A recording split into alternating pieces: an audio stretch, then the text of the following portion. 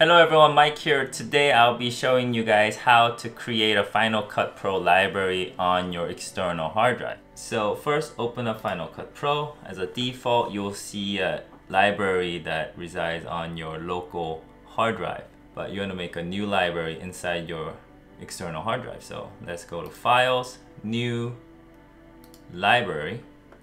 Make sure that you click onto your external library that you connected. External hard drive you connected. Let's name it Final Cut Pro External Projects, and you click Save. And here it made the library inside your external hard drive. From here, make sure to change certain settings. If you go to the right, you'll see Library Properties. Click on Modify Settings next to Storage Location. Media should be in Library. Motion Content, you have to have it in the library. I'll come back to what these are. Cache, library, backup. I just leave it like this and you click OK. So, and after that is basically the same thing. You just go on your event, make a new project. Let's name it test and 1080p, blah, blah, blah. OK. And let's bring in some media footage. Command I. Have a short clip on my desktop. Make sure to pick the event that is under your library that you just made inside your external hard drive. So make sure that you copy it to the library, because that way you don't need the original media to be present in order to edit anywhere you go. So import selected, we'll import the file, and then it's like basically same thing. But here, earlier we made the motion content inside the library instead of motion template folder. As a default, Final Cut Pro saves all your let's say transition effects and title and all those kind of stuff inside your movie folder motion templates.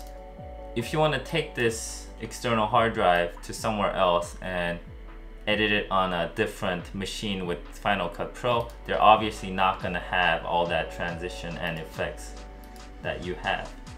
So what you do is you go to Finder, go back to your motion template folder. You drag it and select all of your transition or whatever you have in here.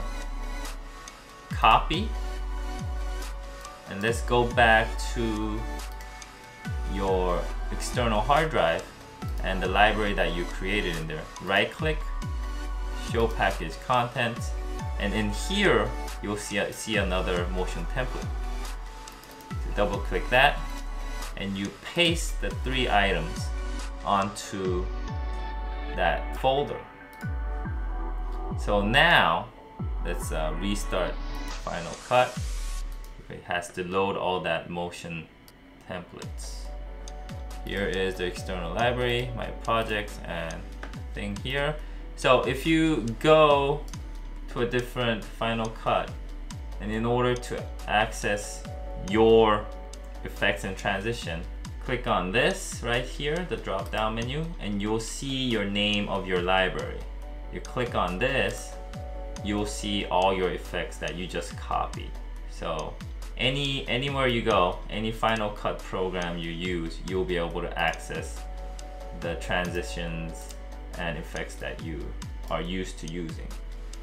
So that's it for today, guys, and thank you for watching. Hopefully this helped you guys out, and if it did, please give me a thumbs up.